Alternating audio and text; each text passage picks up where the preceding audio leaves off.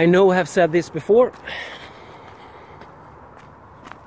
or maybe I haven't, so I will say it now. Always taste your starter in the beginning to know what a starter tastes like, and if that starter still ferments good beer. Depending on the yeast, the starter will taste very differently. With this kind of yeast, Hefeweizen yeast, who produces great tasting beers even in higher temperatures, the starters can actually be quite nice. Some other yeast can make starters that taste a little sour, and you can always, even to learn and see what happens, take an SG sample at the starter. Everything to learn. So we're gonna decant the starter and pour some of it into a glass so we can taste it.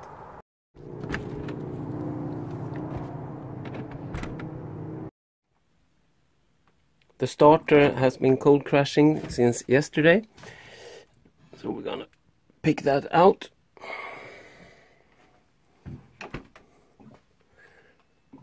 Here's the starter with the yeast cake.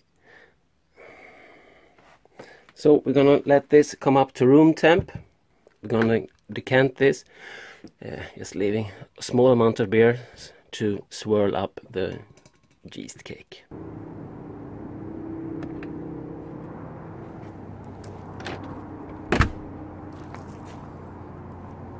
Here's the starter. It's a glass. Star san. Okay.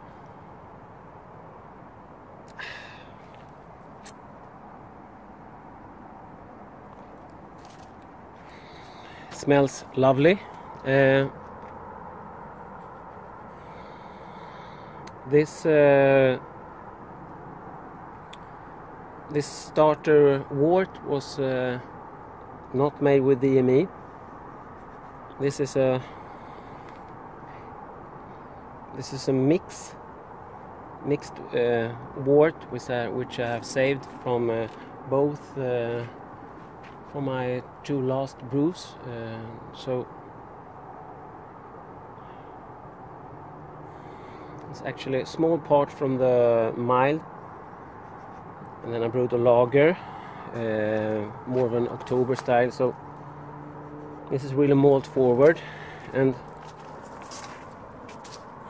there's obviously no hops in this because I harvested the wort before the boil, pre-boil wort.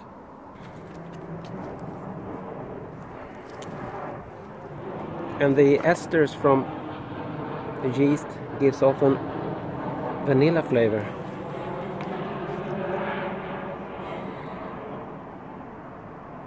Wow.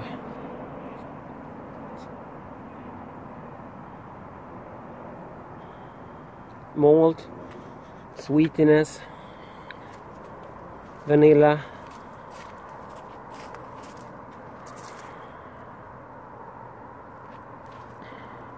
some small hints of chocolate,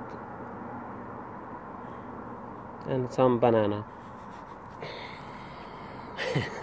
I wish I had brewed this beer instead.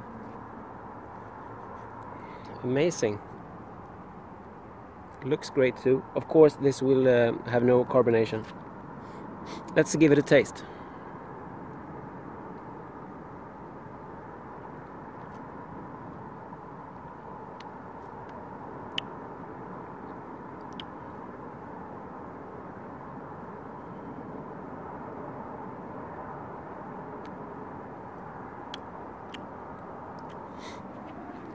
It tastes good. It doesn't taste as good as it smells. Could of course be a little bit colder than room temperature and have carbonation, of course. But the idea was to figure out if we had a healthy starter or not, and that we have. And this yeast, the yeast we have left, will produce a great beer. at least it has a great chance of that. Cheers! Let's get on with the brew.